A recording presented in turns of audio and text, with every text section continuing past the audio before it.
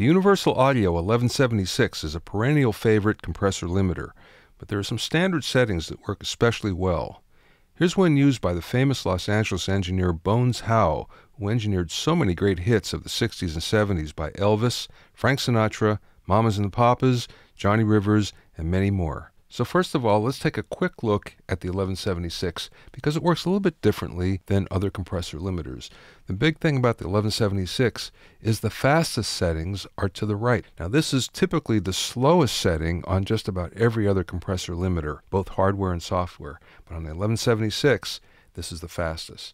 Okay, knowing that, let's go to the Bones Howe 1176 setting. And what that is first of all a ratio of 12:1, the attack on 6, and the release on 7.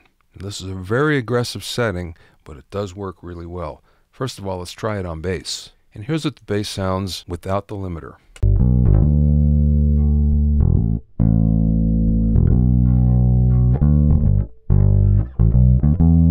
It sounds pretty good, but let's add the limiter and see what happens.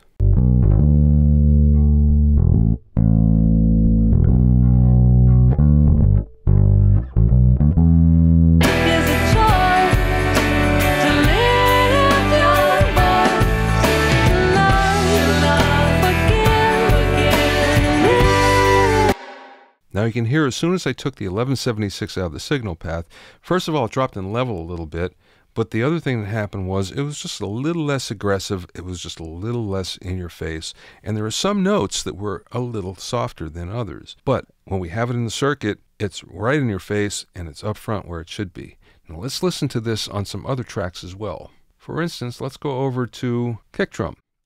Listen to the kick by itself.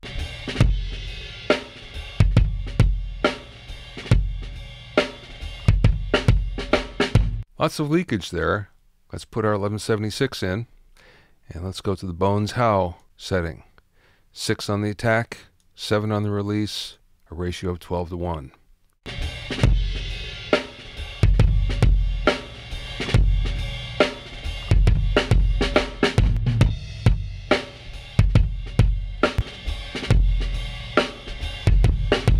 Now what it's doing, it's adding a little more body than it had before.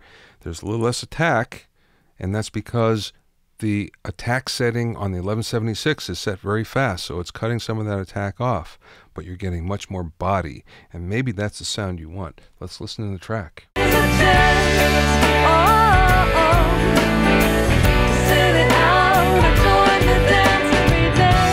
Listen with it bypassed.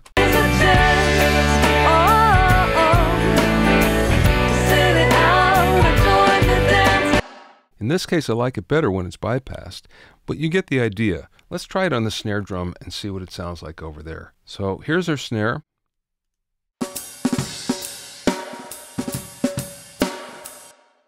And let's have a listen. Here's our Bones Howe setting. Attack on 6, release on 7, ratio of 12:1. Now let's hear it.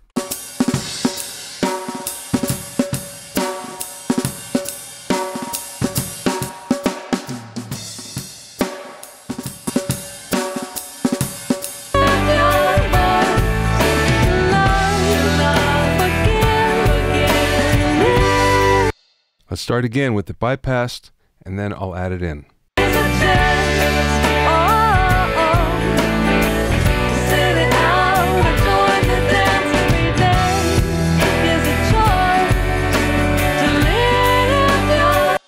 One of the things that happens is all of the surrounding ambience also comes up. Sometimes that's really good, especially with the drum sound, because you want to hear the room. Other times it doesn't work because you're going to hear the leakage from the other drums. But in this case, it sounds pretty good because, again, it gets nice and aggressive. Let's have a listen what happens on the vocal. There's a chance, to sit it out or join the dance. It's pretty solid already, but let's have a listen with the 1176. And again, Bones Howe setting. Attack is on 6, release is on 7, ratio of 12:1. Let's have a listen. There's a chance, to sit it out or join the dance every day. Here's a choice to lift your voice, to love Let's listen in the track.